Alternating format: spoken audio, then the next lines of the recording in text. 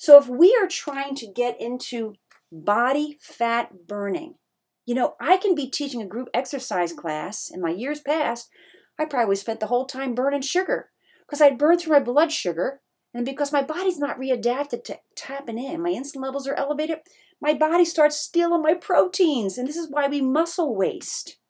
But to get into ketosis, which is the natural state of burning body fat, which is what we all want, isn't it? It's what we all want. We have to get insulin down. Your body cannot enter fat burning. The stuff we're carrying will not be tappable. You cannot dine in if insulin's elevated. Insulin's got to be quieted down.